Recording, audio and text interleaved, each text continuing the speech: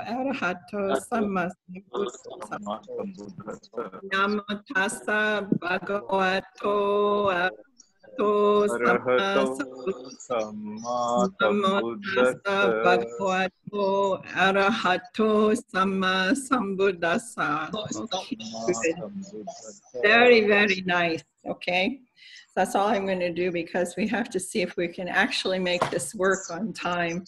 And you got to coach me a little bit. You know, you tell me what you would like to do in the beginning. I want to learn from you what you're comfortable with. Because I will tell you something about our practice. I was trained by Bhante, and he's a forest monk, and we don't have a lot of ceremonies, and we usually have a lot of work every day when we were building the place, and we had a lot of listening every night to Dhamma talks. But we didn't get into very much in America. We didn't. We got into primarily a lot of training, a lot of research and learning, you know, what is in the text that has to do particular with the meditation.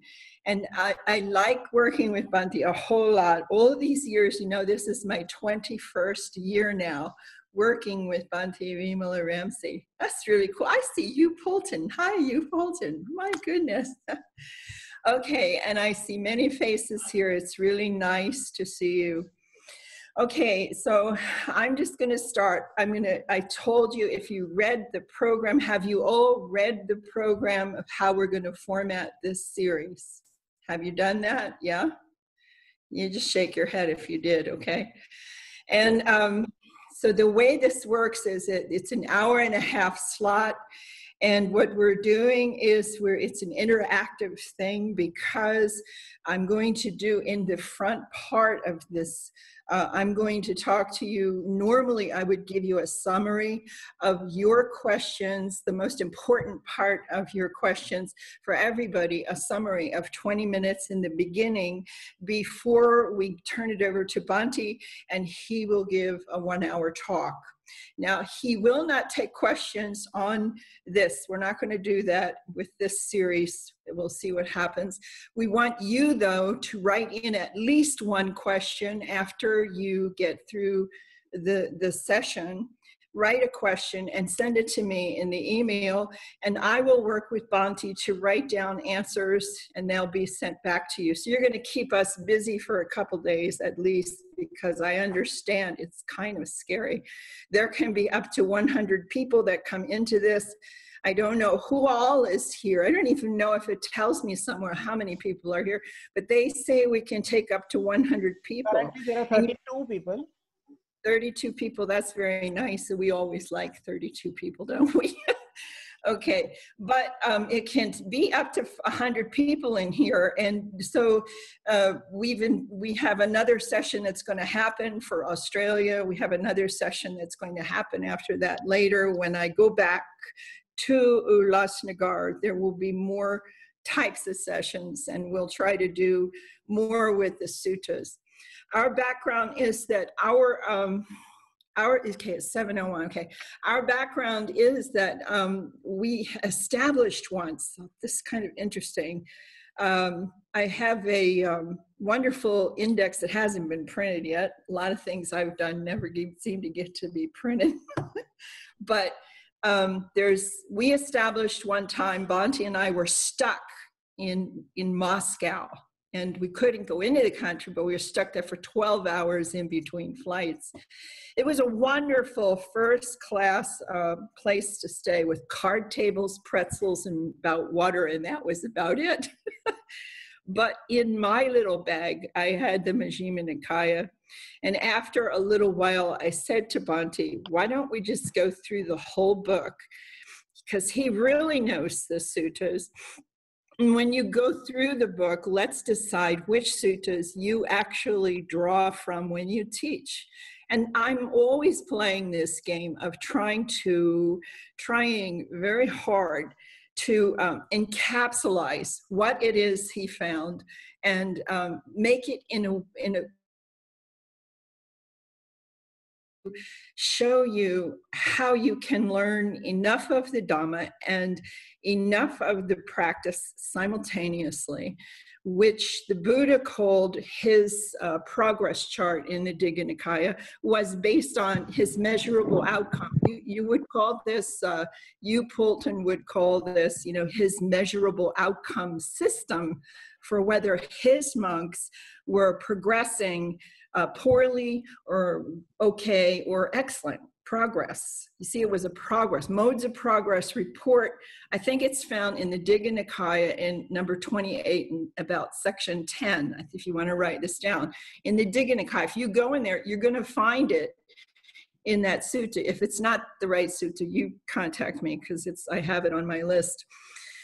But that tells us that the Buddha, that the 4 points that are on this progress report, we didn't even know it existed till we stumbled over this thing, actually tells us that the Buddha did have a system for figuring out the progress you're making and grading you on your ability to practice the meditation, but also your level of understanding of the Dhamma. And we pretty much have established, by documenting over 1,000 students around the world now, in the charts that I keep in the during the retreats, we can see that the person that progresses the best is the one who is really giving ear to the teaching when we're teaching the Dhamma, taking notes, not just sitting there with your eyes closed. Because when you sit there with your eyes closed, I know you think you're going to concentrate on what you're hearing, but you don't keep it. None of us do that anymore. It's not something that is normally done in school, and we don't really keep it. If we just close our eyes and try to listen, our thoughts start coming in, and that's how we are today. So RT is laughing, I see that. Yeah, so in order, the way he was grading it was he wanted you to have a pleasant, comfortable, not painful meditation. And he wanted you to have a good, quick, clear understanding of the Dhamma. And now we can see on the charts the people who can explain back the Dhamma we teach you and learn these 8 or 10 pieces that are connected, that help you to go to the deeper states more easily in your practice for observation. We can see those are the people who are progressing in these retreats very well and having these experiences. Now, the way I talk about the experiences that people can have with this practice, I'm not so easy about saying it's definitely what the Buddha was doing. I'm not going to go there with that. I'm going to say it to you like this. This is the way I sort of talk about this. We believe from our perspective, from the descriptions in the texts, that we found something that progresses and is identical to what's described as the path, the experience, and the outcomes in the text. That's what we feel this is. What this training actually is, really, it's a completion of right effort by its original definition in the text. And Bhante will probably talk about that in his talks. I'm not going to go more into that. But the key to it is that you know enough of the Dhamma from the text, what the Buddha was doing, what he found, understanding what it meant and how it relieves suffering and how it all operates. So I would say, people talk to me about this, say, how can you say this is that or this isn't? Well, I think today it's fair to say that when you're using any practice of meditation, it all comes down to, does it operate or doesn't it operate? Are you able to get on the path and move easily the way it was described in the text? Or are you having a lot of problems with pieces of it as you go along?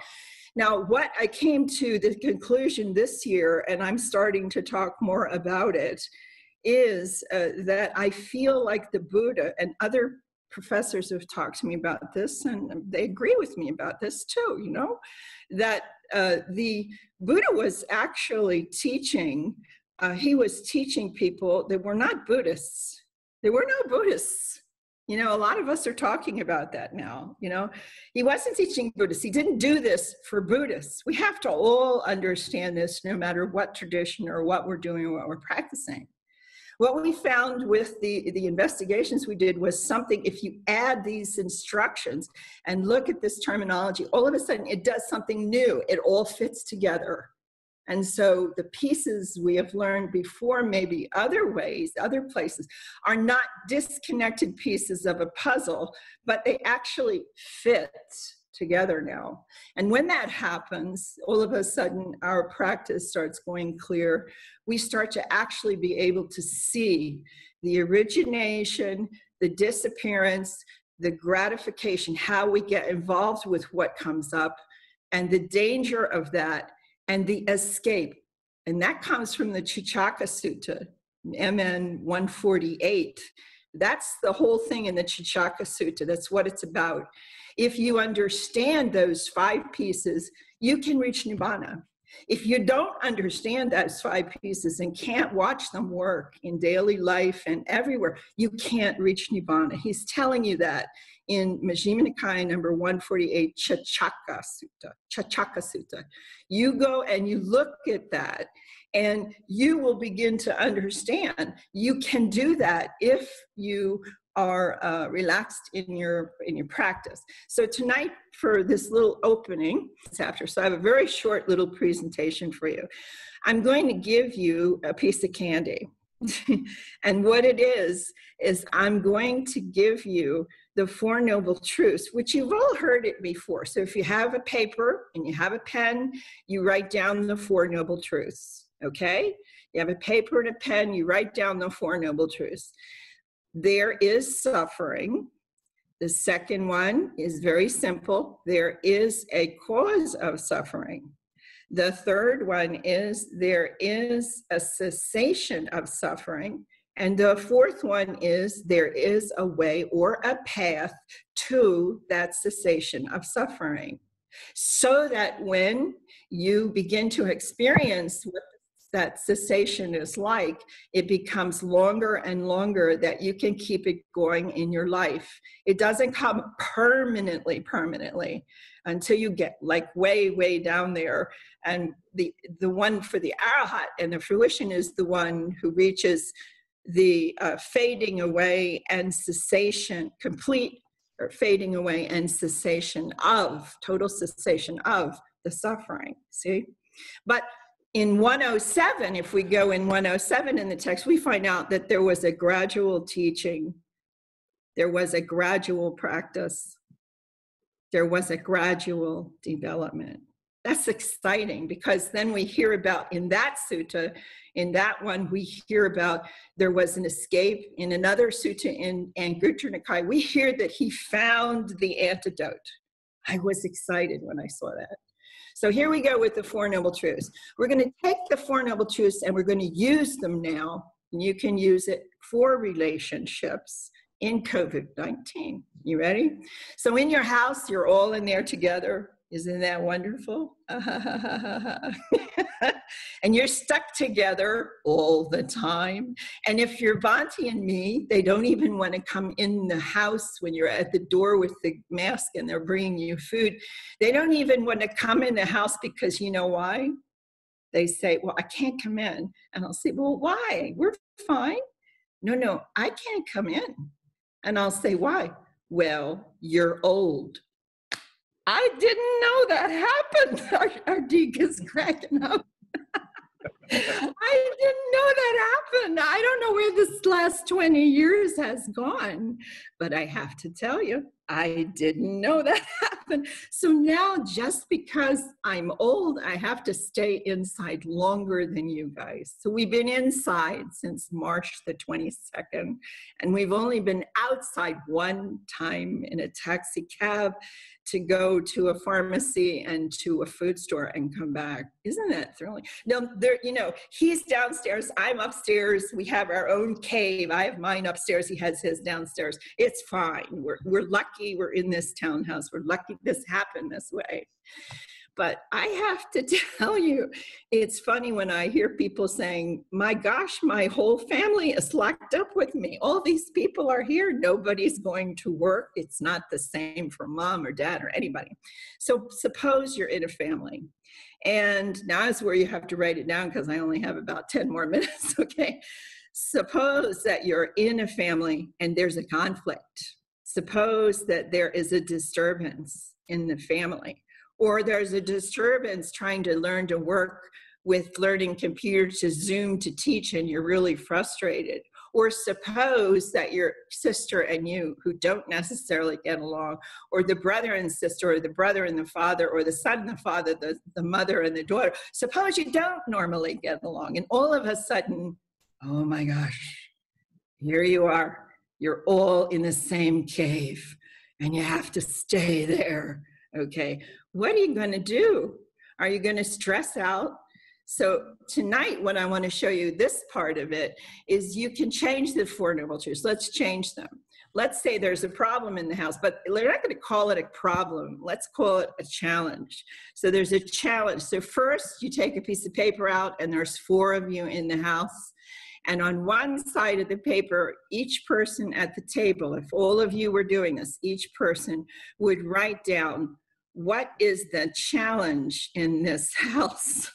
What is the challenge? And you would write what you think about what the challenge is. This includes letting the 8-year-olds and 9-year-olds do this, or about that young, because they can tell you what they think the problem is, and they get to have a piece of paper too. Okay, then you open up your paper, you folded it in half. This is the first page. Then you open up your paper, and the second page. Now on the second page, what you write is, what is the cause of this challenge in my eyes? What do I think the cause? Well, it's my brother's fault. No, it's my wife's fault. No, it's her fault or his fault. And you describe what is the problem as you see it. You describe it, okay? After you've done that, you fold the paper again, and now you have the third page. On this third page, what I want you to do, I want you to write what you believe the solution is for the challenge and problem that's in this.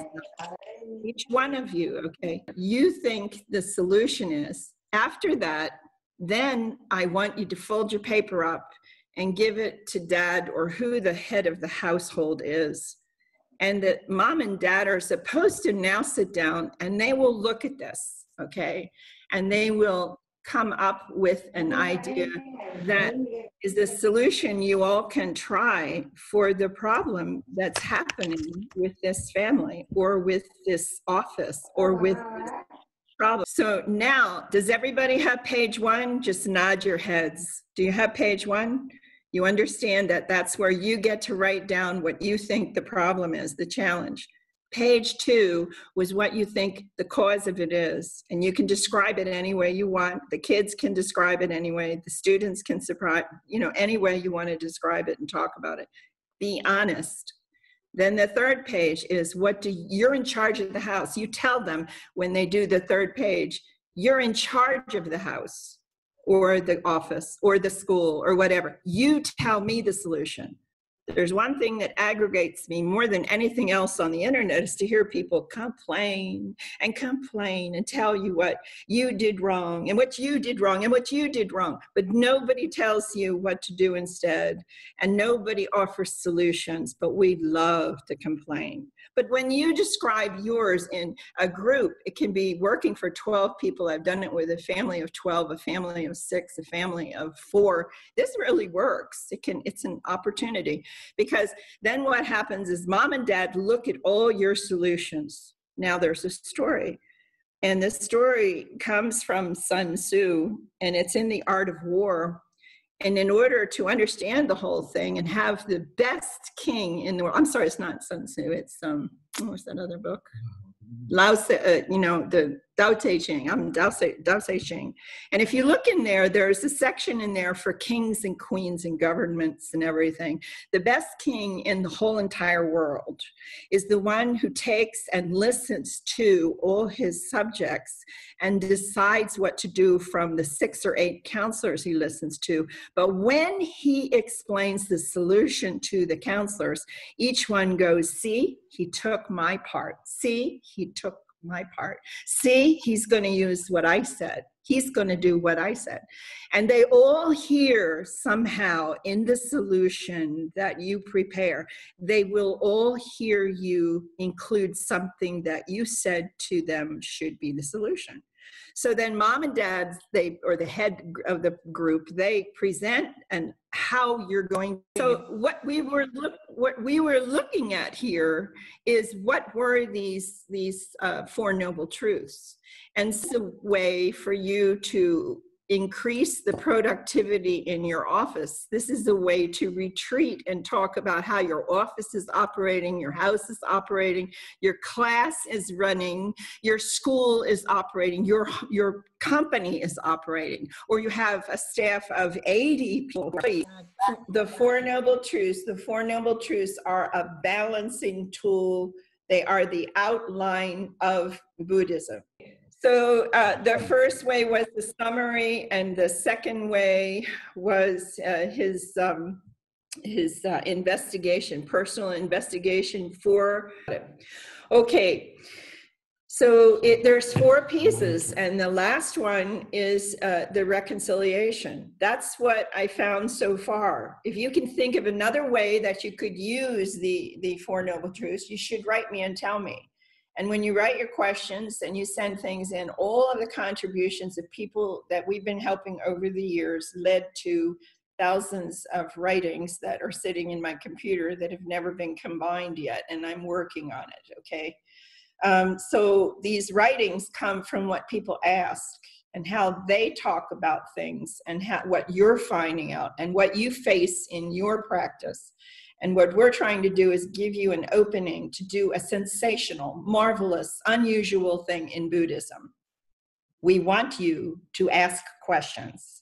If you want to understand why, you go to the Chulagama Vibhanga Sutta, number 135 in the Majjhima Nikāya.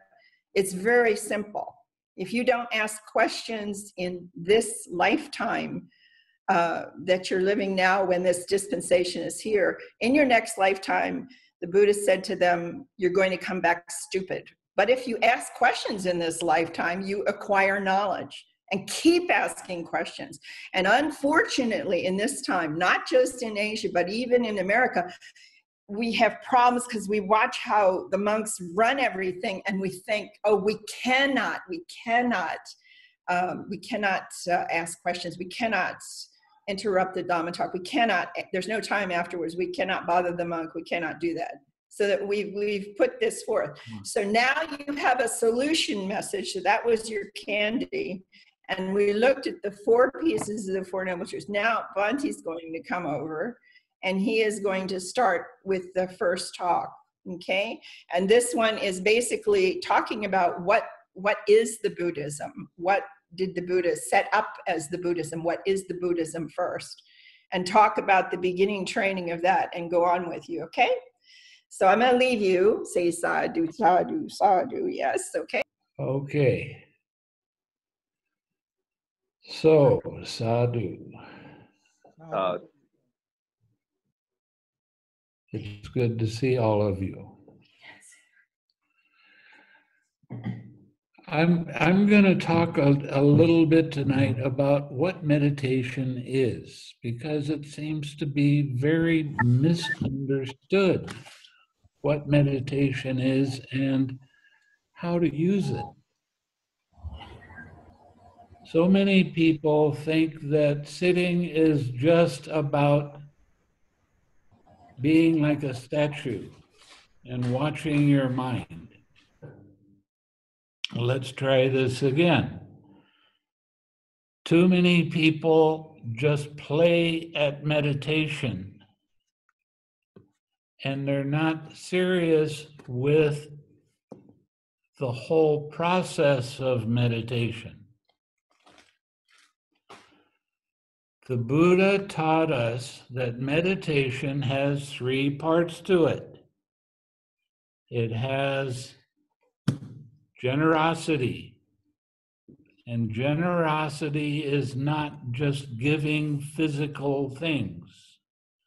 Generosity is giving your happy feeling away to other people. You practice making other people smile. That's generosity. And it needs to be practiced all the time. Too many times we get caught up in life and disliking this and being being stuck in your house with your family, and you get grumpy.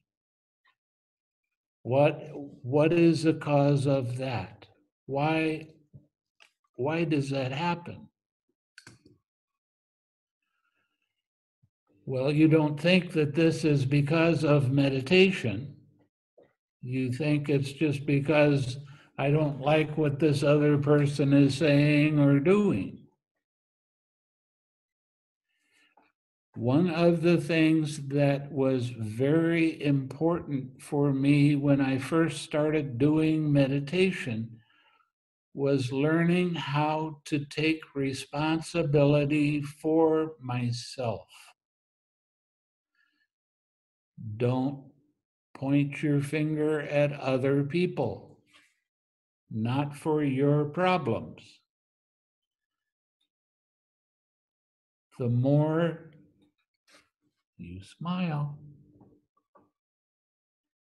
the more you give that smile away.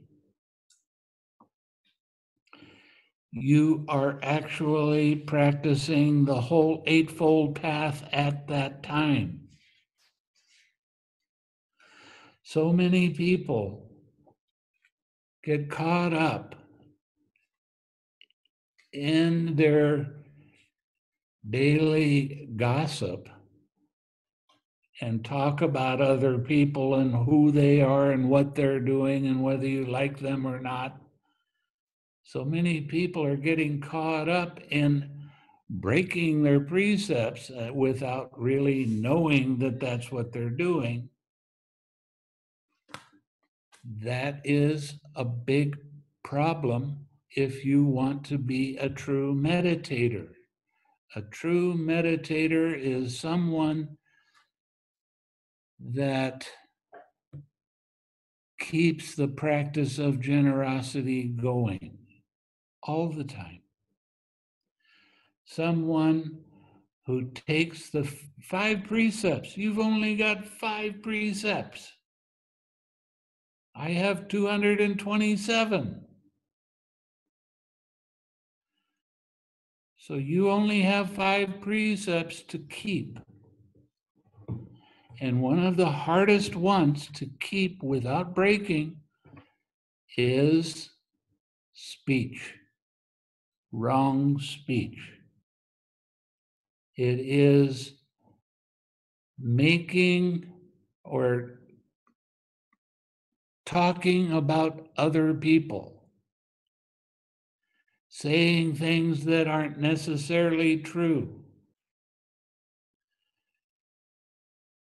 The thing that is real amazing to me that I'm starting to see a lot more in Asia is foul language. Cursing. When I went back to America after I spent 12 years here in Asia, I was completely shocked at how bad the language was, how coarse it was. Anybody that uses coarse language is developing their hatred more and more. They're coming into their situation with dissatisfaction in the mind. And that causes all kinds of problems in relationships. Too much time has been spent on just sitting and watching what you're doing with meditation. This is living. This is something that you need to practice all the time. Smiling more, laughing more, helping other people around you. That is what meditation is for. Now, some people, they do meditation because they want to heal this or that. Some people do meditation because they think they'll have better sleep. Some people want to do meditation so they'll be more calm all the time. But when you just use one part of this three-part series of generosity, morality, and mental development, you can't just use one part and forget the other the other two. This is always interconnected. As you take more and more responsibility for your own thoughts and your own actions, as you help other people to overcome their suffering, that is true meditation. It's not a maybe. Now, when I give a retreat, I only give 10-day retreats. I don't need to give 2-week retreats. I don't need to give 1-month retreats. I don't need to give 3-month retreats, of which I have done many of those. I only give 10-day retreats because if you are serious about doing this practice and you start by smiling all day, all the time, and I have people that complain and they say, well, if people see me smile, they'll think I'm crazy. And my answer to that is, you're crazy if you don't smile. You want to walk around with a sour face? On my website, there is an article about facial expressions and how it changes your mind. When I'm giving a retreat, I insist that you smile all the time. Smile. I don't care what you're doing. I don't care if you're going to the toilet. I don't care if you're eating. Smile. And the more you smile, the lighter your mind becomes, the more clear your mind becomes, the more balance your mind has. So you're not going to get caught up as much in emotional upsets, in emotional roller coasters of going up and down and up and down. Your mind is going to have more balance in it. Your mind has more acceptance of things. And you stop having these emotional outbursts,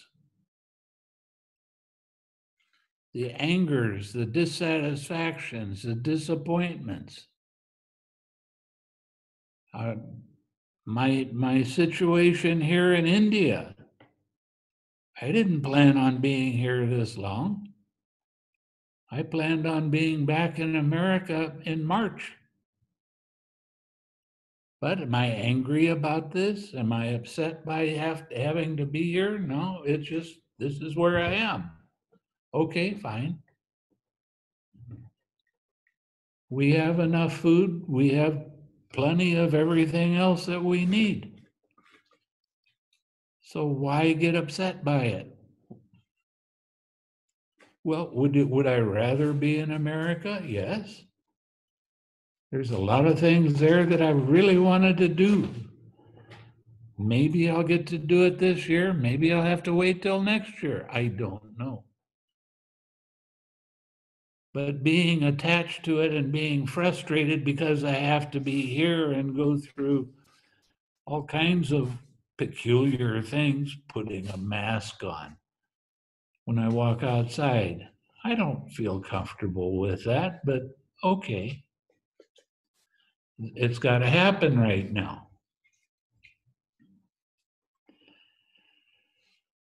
I tell people quite often when I'm giving a retreat, there is an acronym that really works well. An acronym is letters that have words that a short version of words. And that is drops. Don't resist or push. Soften your mind, smile. Drops. Anytime you have resistance to what's happening in the present moment, who's fighting the present moment? Who's causing themselves suffering because they don't like what this is right now? Who's getting caught and identifying and causing so much suffering to themselves? The more you smile, the better your mindfulness becomes. The better your mindfulness becomes, the more clear your thinking becomes. And the happier you become. Smiling causes joy to arise. The more joy you have, the clearer it is to see when your mind starts to get heavy. When your mind gets heavy, who gets caught up in that? Who doesn't like that? Who wants it to be different than it actually is?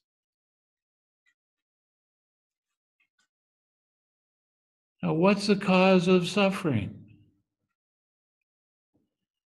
Always in the first part of a retreat that I give, I talk about certain words, and I give you different kinds of definitions for those words. I talk about what is craving. This is something that everybody's supposed to know what it is. They're supposed to be able to recognize it, and they're supposed to be able to stop it from happening. Well, it doesn't work like that. What is craving? Now, you have 5 aggregates, right? You have a body, you have feeling. Feeling is pleasant, painful, neither painful nor pleasant. You have perception. Perception and feeling are always together.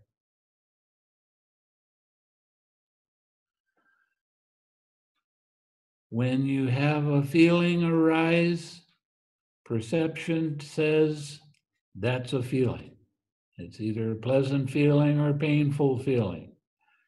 Perception is a part of the mind that puts the name of that feeling in your mind. You have thoughts, you have consciousness. Now, If a pleasant feeling arises, the perception says, oh, that's a pleasant feeling. I like that. If a painful feeling arises, oh, I don't like that. Craving is the very beginning of the false belief in a personal self. Anytime you take thoughts, feelings, sensations, and it arises in your mind, it also arises in your brain, in your body.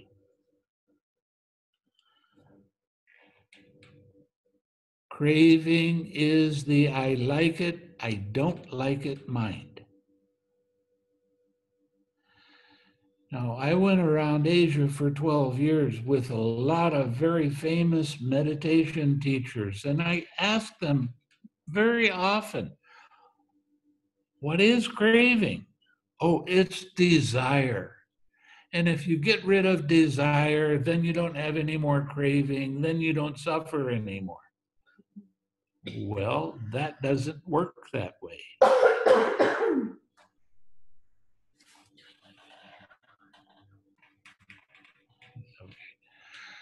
So it's real important that you understand what craving is and how to recognize it when it arises. Craving arises as tension and tightness in your mind, in your head. Now you have, your brain is like this, and there's a membrane that goes around your brain. Every time you have a thought, every time there's any kind of disturbance, every time there is a feeling, every time there is a sensation that arises in mind or body, it causes the brain to expand against this membrane called a meninges. It gets bigger, it gets tighter. That's how you recognize craving.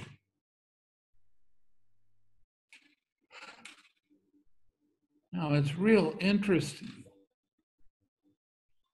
because if you see this tightness happening, I like this, I don't like that, whatever it happens to be the cause, when you relax and let it go, all of a sudden, your mind is clear. There's no disturbance in your mind at all. Your mind is very alert. So when you let go of this tension and tightness that arises in your hand and in your head, and you just relax it and let it be there, your mind is clear, very alert, and your mind is pure. This is the third noble truth. This is the cessation of suffering.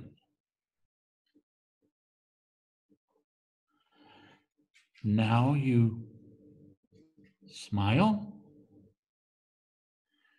and bring that smiling, clear mind back to your object of meditation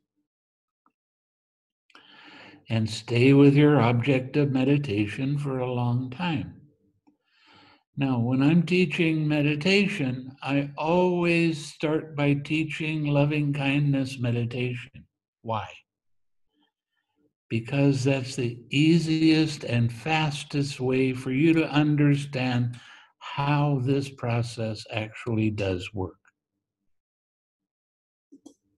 And that's one of the things that the Buddha said. He said, when you practice loving kindness meditation or the Brahma Viharas, your progress in the meditation is much faster than with any other kind of meditation that's being taught today.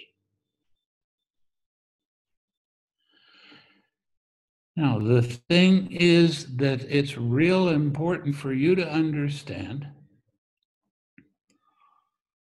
that when you come to me and you want to practice meditation, I'm going to say very clearly that I want you to only follow the instructions in the meditation that I give you.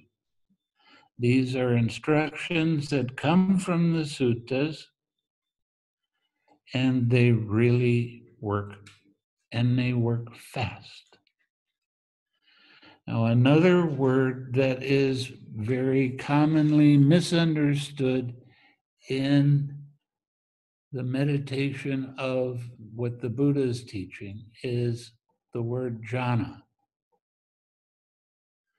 Jhana is almost always translated as concentration. Concentration is a kind of meditation that if you don't have the relaxed step, this kind of meditation will make your mind focus very deeply,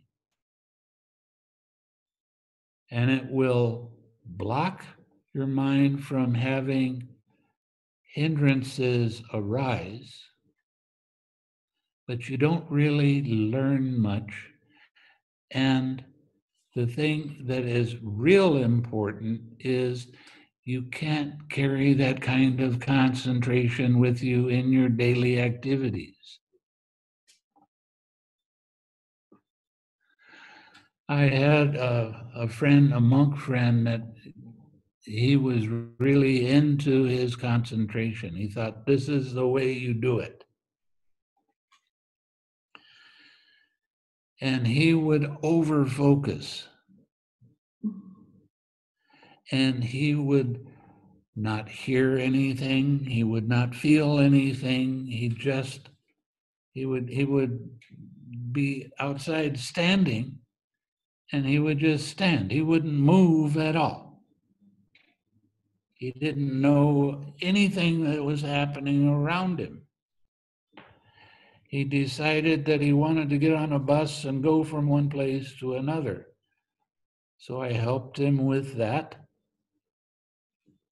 And I arranged the money for him so that he could get the ticket.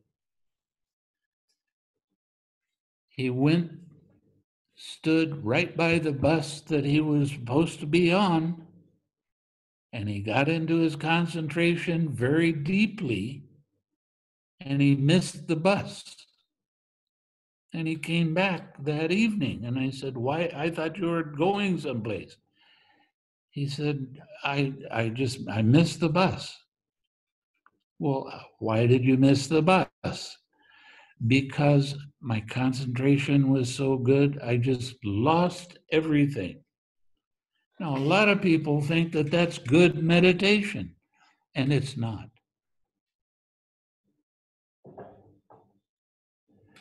You're not teaching yourself the important things, like practicing your generosity, keeping your precepts without breaking them,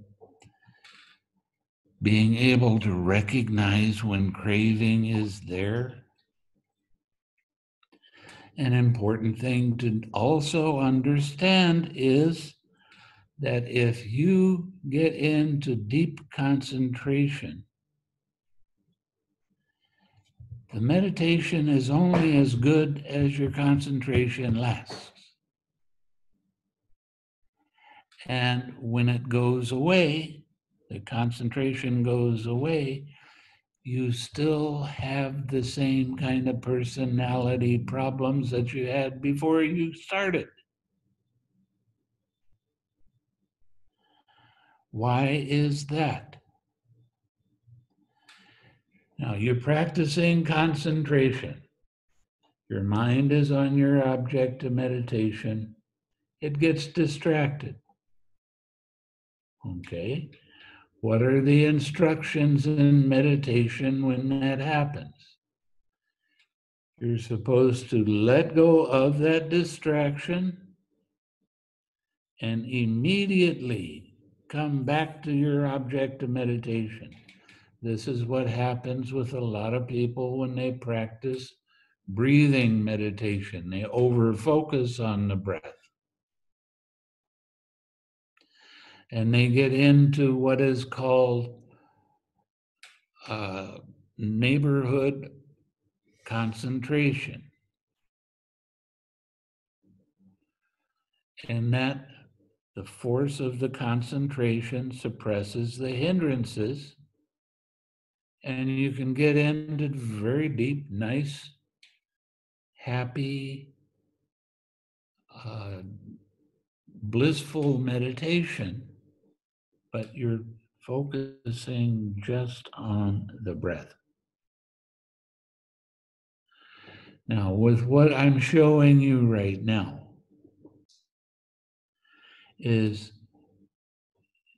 you're with your object of meditation and your mind gets distracted. Okay, you have a hindrance arise. What do you do with the hindrance? You allow that feeling and that distraction to be there by itself. You relax the tension and tightness caused by that. When you do that, your mind becomes very clear. That hindrance that was disturbing you doesn't disturb you anymore. You've let it go. Then you smile. Why? Because that helps joy arise in your mind. That lightens your mind.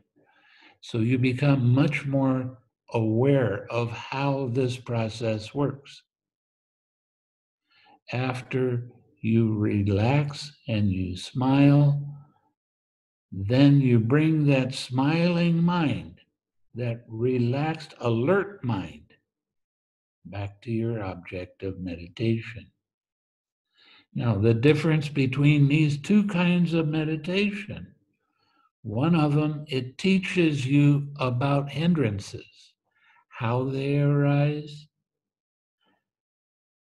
not to fight with the hindrance just because it's there, but allow it to be there by itself. And don't keep your attention on it. That way you're letting it go, you're letting it be. Right after that, you relax that tightness caused by that hindrance. Now your mind is clear. You have let go of craving. When you practice one-pointed concentration, when you over-focus on your object of meditation, and the hindrance comes up, it distracts you, and you bring that craving mind back to your object of meditation, your concentration gets overstrong. And because it's overstrong, it suppresses hindrances, so there's no real personality development. Now, I did some kinds of meditation for as long as 20 years. They were concentration techniques. I thought I was pretty hot stuff. I thought I was real good because a lot of people around me told me, oh, you can do this for a long time. You can sit for hours and hours and not move. So can a chicken. Does that mean a chicken gets enlightened? There's something that was missing. And what was missing was being able to recognize what craving is, how to let it go, how to have a happy mind that you bring back to your object of meditation. Now, because you're teaching yourself, I'm not teaching you, you're teaching yourself. You are your own teacher because of the direct experience that you get when you practice this way. So it's a real interesting phenomena. After 10 days of learning to smile, learning to let go of hindrances when they come up, not fight with them, not try to over control, not push too hard. After 10 days, you will feel more balance in your mind than you've ever thought before. That's a promise. I'm very, very used to having students that if they follow the directions that I give them, I'm used to seeing them be successful. Now, there's a lot of talk about Nibbana. I love this stuff. Everybody wants to have Nibbana. What does it mean? Well, what does the word mean? Ni means no. Bana means fire. No more fire. You're going to cool yourself. You're going to have more and more balance in your mind. And that helps you to have a different kind of personality, a personality that doesn't get angry so easily. Now, there's more than one kind of Nibbana. Years ago, I was playing around on the internet with different Buddhist groups, and I would get on a group and I would say, you know, there's more than one kind of Nibbana. Well, where did you hear that from? What sutta is that in? Well, how did you hear this? Well, I heard it because I'm a monk. And one kind of Nibbana that cools your mind is using this method of letting go of craving and staying with your object of meditation. Every time you relax, every time you are practicing the Eightfold Path at that time. Isn't that something? This is called mundane Nibbana. You're letting go of the fire of hindrances. You're cooling your mind. And then there's a super mundane Nibbana that goes beyond the worldly kind of experience. Now, a lot of people, they hear about Nibbana, they want to experience Nibbana. I have some people that come to me that have been practicing for 25 years, 35 years, 40 years, and they have never really experienced Nibbana because they can't recognize what craving is when it arises or how to let craving go.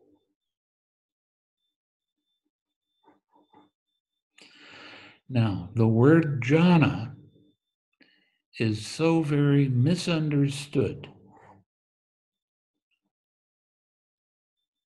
They call it concentration. And that is not the real definition. I'm going to give you a definition of jhana, and it's much different than anything you've ever heard before. Jhana means a level of understanding.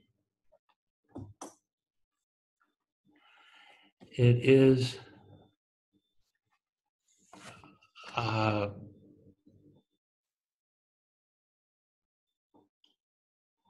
different, every jhana experience that you have, say you get into the first jhana, well, your understanding about how you got there and what you have to do is starting to grow. Then you keep practicing and you keep smiling and you keep practicing the meditation the way that I'm showing you. Then you'll get into the second jhana, the second level of understanding. Every level of understanding, your mind gets more and more clear, more and more alert, and more equanimity in your mind all the time. The beauty of this practice is you can be walking down the street and be in one of the jhanas. Can you have joy in your mind when you're walking? Of course. Can you have equanimity in your mind while you're walking? Of course. So the jhana is a level of understanding. And with that understanding comes more and more calmness, more and more alertness in your mind, and life becomes more fun. Now, every time I give a retreat, the first day of the retreat, I always talk about 3 things that I want you to have happen during the retreat. I want you to smile all the time. I don't care what you're doing. Smile. Doesn't have to be a huge smile, can be a little smile, but smile.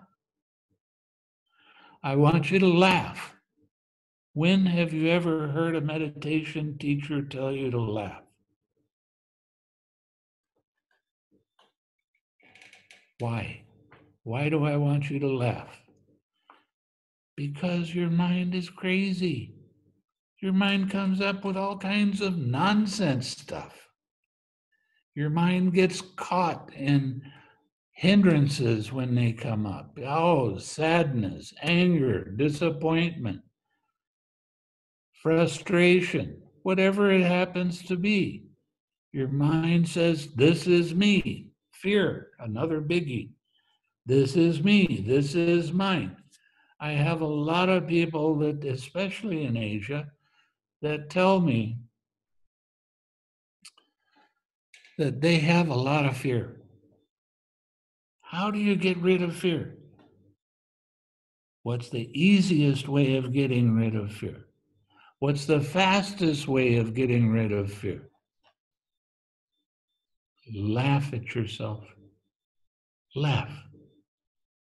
Chuckle. My mind thinks that's mine. It's not mine. Did you say, oh, I haven't had any fear for a while. I might as well have it come up now. Did you say that to yourself? No. Are you taking it personally? Yes.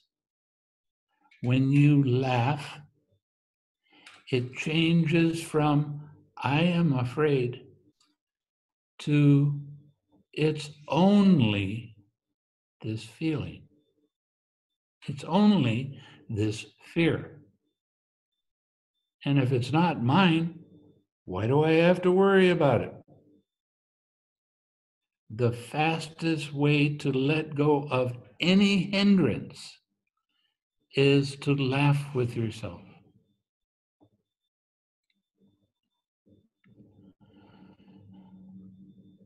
I've been in situations where people misunderstood me very deeply, and I would get angry. Now, this was years ago when this happened.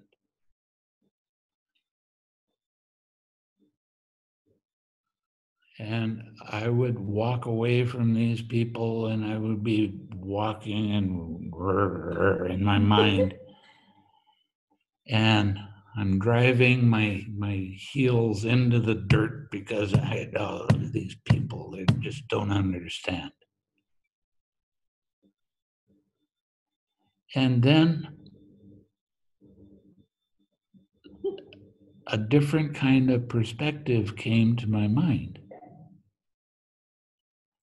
And I had this thought that they think that they are my boss, that they can control the way that I do things. And I started to laugh because that was the most ridiculous thing I'd ever thought of before. And as soon as I laughed, I wasn't angry anymore. As soon as I laughed, I saw that I'm carrying around this bad feeling. Do I need to continue doing that? No, just let it go. So I want you to smile. I want you to laugh. And one part of meditation that most people don't think about, and that is, it's fun. This is fun. Life is supposed to be fun. When you were growing up, did somebody come up to you and smack you in the head and say, okay, you're old enough now, you gotta be angry. You have to be emotional. You have to be pushing people around and controlling people and making yourself miserable. Somebody do that to you?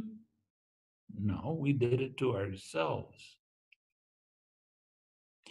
We misunderstand everything that comes up, and we take all of our thoughts and our feelings and our sensations, and we take them personally and hold on to them and try to control this feeling with my thoughts. Now, it's a real interesting thing that's starting to be more and more worldwide.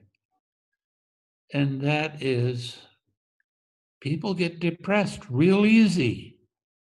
You depressed now because you got to be inside all the time? You frustrated because you got to be in all the time? Well, what is depression? What is frustration?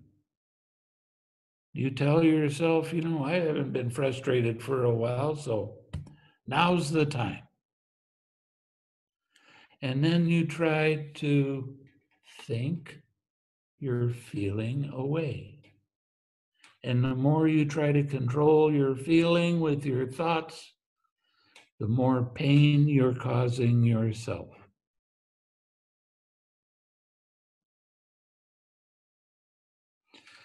So,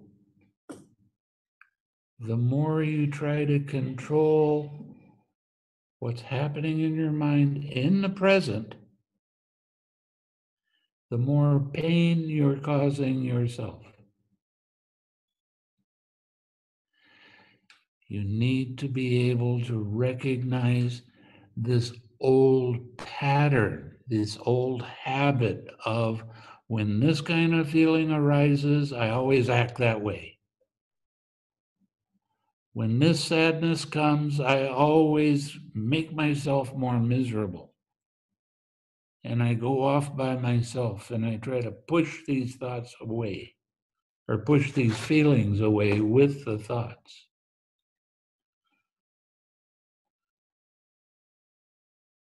I have students that are very much attached to their thoughts. And what are they doing? They are fighting what's happening in the present. They're trying to control what's happening right now. And they get frustrated and they get more and more sad and more caught up and cause themselves more suffering. So if you laugh with it, have you ever had those kind of days where everything you tried to do just didn't work? You had to get on get a ride on a vehicle of some sort at a certain time and you just missed it. You had to do this, you had to do that. It was real important that it happened today. And everything you did, it gets worse. And you get more and more frustrated.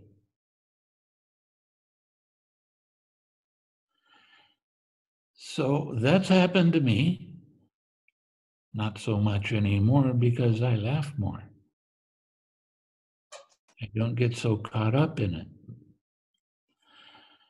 But I grew up in the 60s, the 50s, where we had songs that were just outstanding for helping uplift your mood. And one of the songs that I always seem to go back to is a song that says, "Mama said there'd be days like this."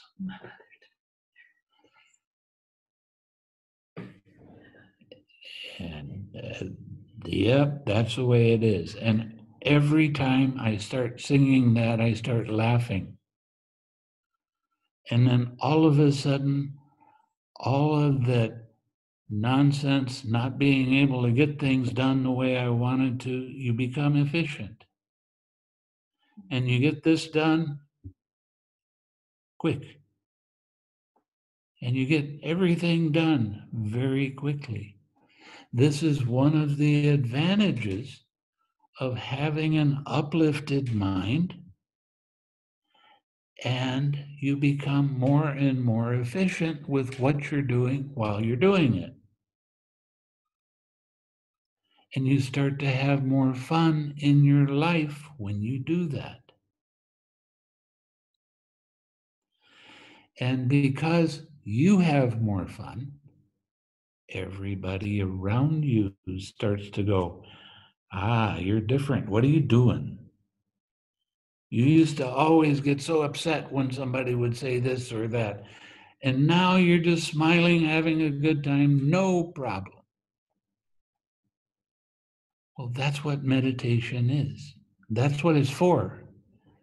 So that you can actually live a more full, efficient, fun life.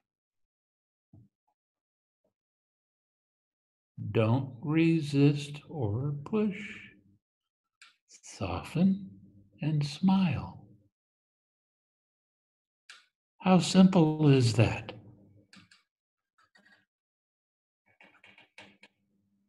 A lot of people, the biggest complaint I get is it can't be that easy. I've done so much meditation with so many other meditation teachers, and they all say, "You're supposed to be serious." I've walked into meditation rooms where I wanted to turn around and walk out because everybody was trying so hard that it was uncomfortable. So I didn't think that that's what made the Buddha's teaching popular. A lot of people like to focus on suffering. Yeah, life is suffering. No, there is suffering in life. Everybody knows that. But what are you going to do with it? You're going to complain about it? You're going to cause yourself more suffering because you want to fight with it? It doesn't work. So it's a lot more important to be able to change your life around by your changing your perspective of life. Don't get so caught up in your emotions. I like this, I don't like that. That's just getting caught in craving. You have to be able to recognize those kind of hindrances when they come up. You have to be able to relax into things so that they're more easy. The harder you try, the more suffering you get into. So, what to do? Smile. Have fun. I have some students that they did a 10-day retreat with me, and then they wanted to do more meditation, so they went to another teacher because I wasn't around. And they would be sitting in meditation, and they had a nice, gentle smile on their face, and they got told by the people running the retreat, "You have to leave. You can't be smiling when you do meditation. This is serious." Well, if you want to make it serious, be seriously happy. Keep uplifting your mind. Keep smiling into things. It's real important to learn that we are in charge of everything that occurs. And we can have fun doing everything. Oh, I hate washing dishes. What's to hate? I gotta clean this, I gotta do that. I don't like doing that. Well, laugh with yourself and make fun. Don't get upset with it, because that's unwholesome. You want to be developing a wholesome mind, an uplifted mind, a happy mind, a mind that has a lot of joy in it. So, I've been talking for a long time. And I'm going to let Kema finish this.